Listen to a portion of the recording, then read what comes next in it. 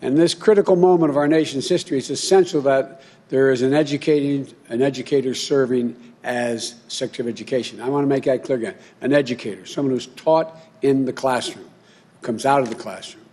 Today, I'm pleased to announce that such a nominee we have, Dr. Miguel Cardona. Like other cabinet nominees and appointees, he's brilliant, he's qualified, and he's tested. Already, there are more people of color in this cabinet than any cabinet.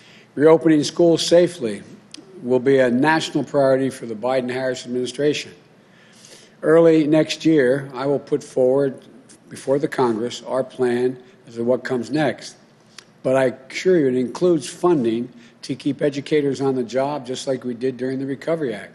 And it saved 400,000 education jobs and the future of millions of children. It also includes asking Congress to provide funding needed so we can achieve the ambitious but doable goal of safely opening a majority of our schools by the end of our first 100 days. Next year, I will put forward before the Congress our plan. We can do it if we get the schools, districts, communities, and states the clear guidance and the resources they need for so many things that aren't in their already tight budgets. A secretary who truly understands but to lead the national effort requires an education secretary,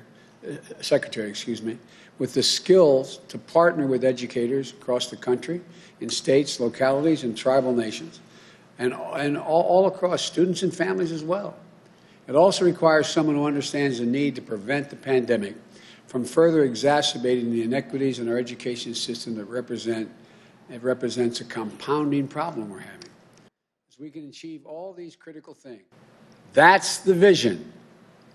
Resolve and initiative are all going to help us contain this pandemic and reopen our schools safely and build back better. And it's a standard of care that comes from having taught in a classroom. That comes from a hardworking family who found their way in America through public education. It comes from someone who knows from his core that our nation's children are the kite strings that lift our national ambitions aloft. He is a Secretary of Education for this moment. Not given the respect it deserves. I know how challenging this year has been for students, for educators, and for parents.